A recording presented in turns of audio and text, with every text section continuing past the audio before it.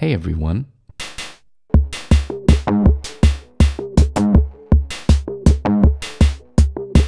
Today we are back with another new sneak peek at a prototype that I was very lucky enough to collaborate on with Bastian from SPCTRL Modular, who also did send me this package with the first version of the prototype. Let's check out what's in the box.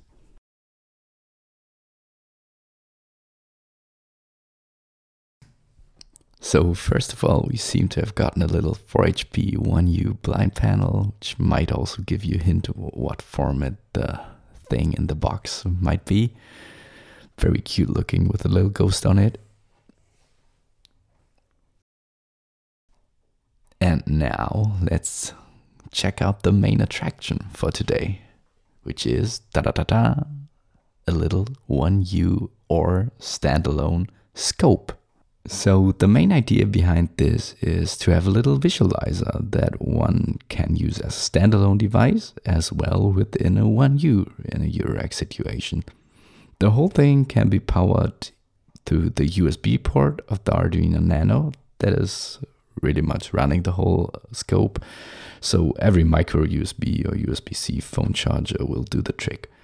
Of course, if you put it in the 1U row, you can also use your regular Eurorack power. The overall part count on this thing is very low, and one has to keep in mind that this won't be the scope to use when calibrating a sine wave on an oscillator, for example. Still, it is very nice to visualize waveforms and have a visual representation of what's going on. In the following jam, I have a hi-hat going through the scope.